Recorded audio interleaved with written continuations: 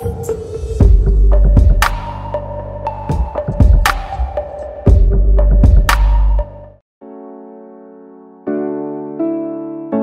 friends, welcome to Geometry Tech Solutions. Today we are going to create a calculator in Java using Netbeans. In this video, I will tell you that how you can design and create a nice looking calculator. So guys, let's create a new project in Netbeans. Uncheck Create Main Class. Create a package. Create a JFrame form as main frame. Now here I am going to use a layout which will be divided in 3 fragments. A top fragment which will contain our value display like digit display.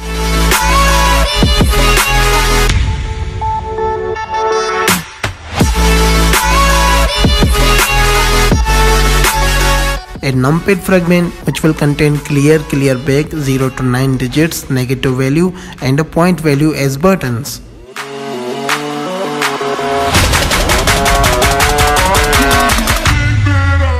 And last fragment from right side which will contain our operations like addition, subtraction, division, multiplication and a result button.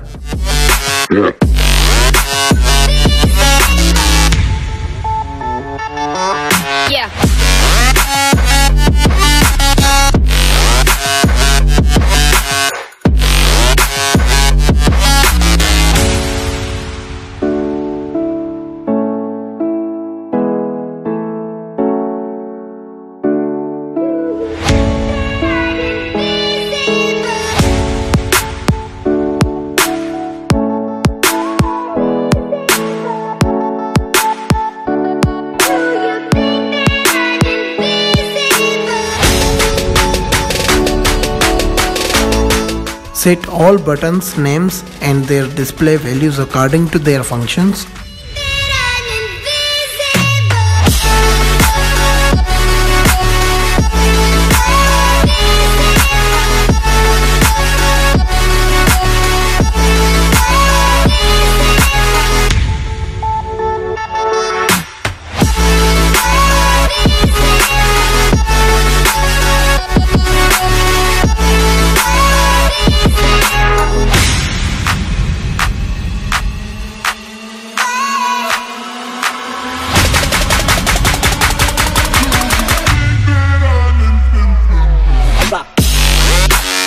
So guys, our design is ready now. Let's start coding. We need some custom variables, so let's create variables. Our first variable is a temp which will get value of digit display txt as temporary.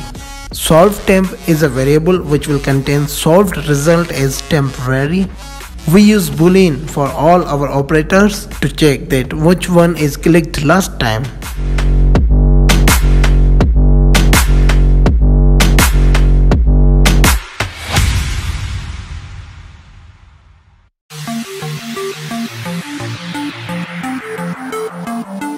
We use a boolean for point to check if point is used or not, because in double we cannot use double points, it can give null exception error on result.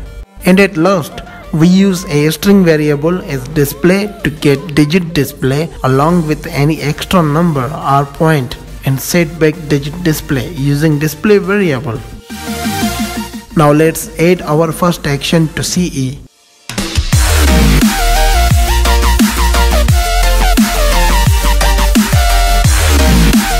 And in its action code, set digit display to empty, set add bool, sub bool, mul bool and div bool to false.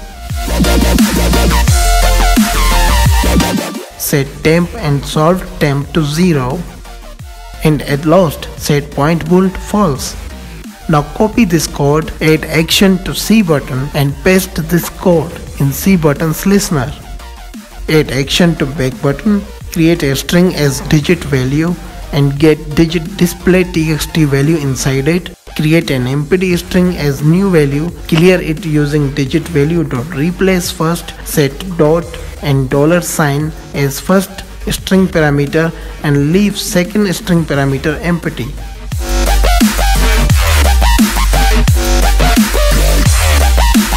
Now use if condition to check if new value is not empty.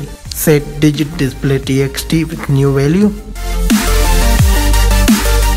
and store that new value into solved temp using double parser from string to double.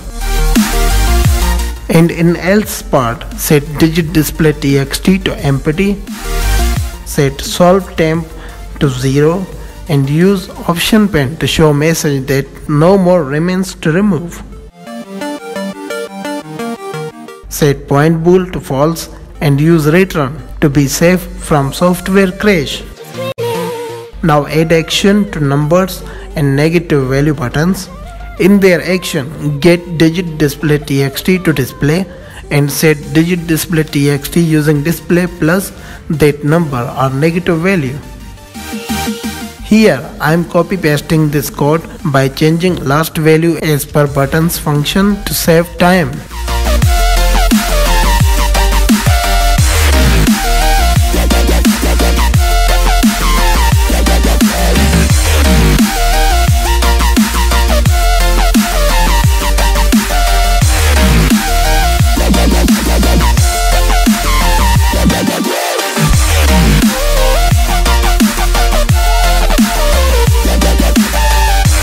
In point action listener, use if statement to check if point is not used and make a string as digit str to get digit display txt and check if digit str is not empty. Now set display with digit display txt by getting its text. Set text of digit display txt with display plus point.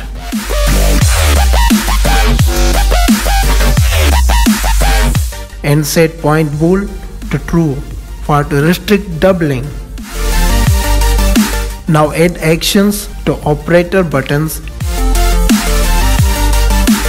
and in their listener use if to check digit display txt is not empty. And set temp with digit display txt by parsing string to double.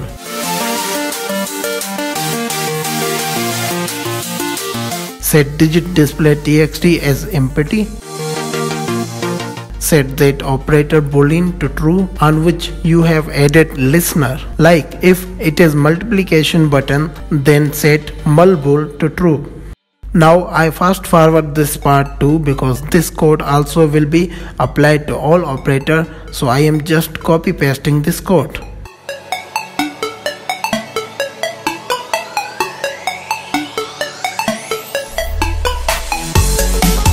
Check is point bool is used, then set it to false.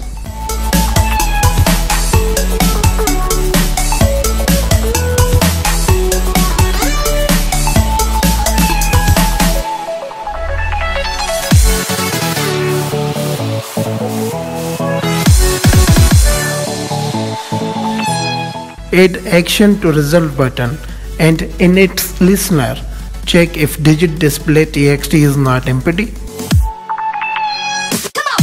Set solve temp with digit display txt by parsing it from double.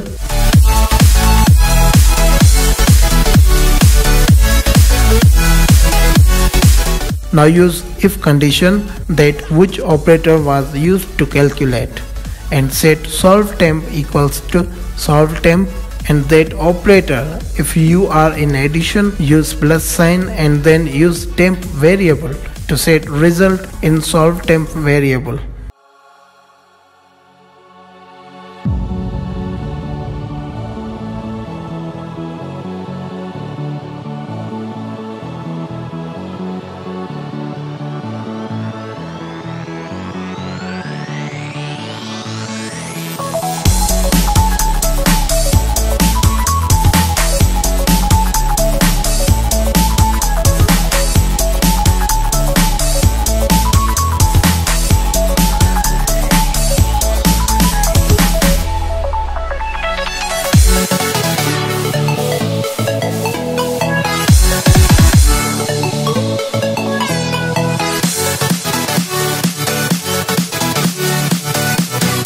And now set text of digit display txt with solve temp.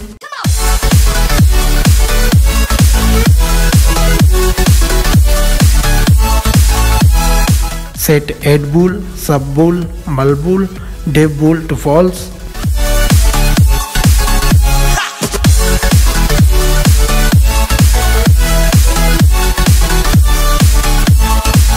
And point bool to true. In else, show message using option pen that second value is null.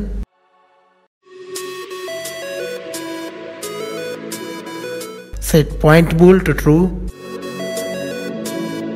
And use return to be safe from software crash. Let's try to run the program.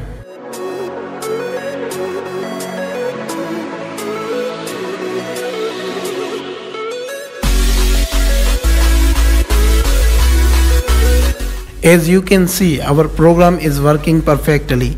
So guys, that's all for today. Hope we will meet in next video. Until you guys should like, comment and subscribe to my channel. If you are new or have not subscribed to my channel, then please subscribe to my channel. And don't forget to hit on bell icon to get latest videos notifications.